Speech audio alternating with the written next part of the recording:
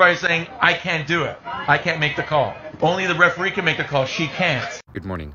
Look at the sun this morning because of the smoke in the air.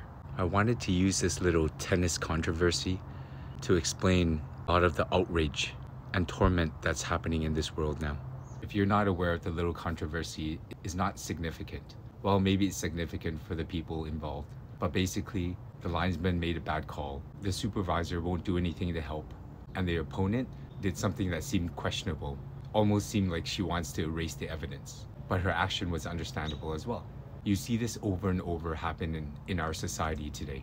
Something happens, an injustice, and we all focus in on this injustice. We dwell on this injustice, almost forsaking the game. We cry about it like this young lady.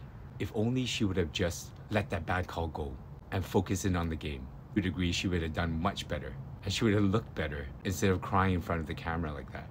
The supervisor that just didn't want to act because it wasn't her job, because of politics. Do you know when evil wins? When good people don't act.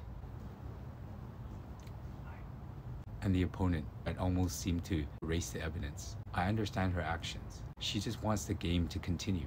Why dwell on it? Let's move on. But one thing I have to remind her, be kind.